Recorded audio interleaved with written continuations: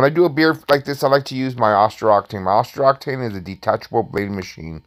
What that means is that there's different types, different size blades that you can attach to this machine to give you a different desired height. Right here, I'm using a number 2 on him. And once I'm done getting the number 2 all the way on one side of the face, what I'm going to do is I'm going to grab my Babyliss SnapFX right here. And you're going to see this trimmer right here makes the straightest, nicest lines. It comes with an extra battery. It comes with a battery charging station.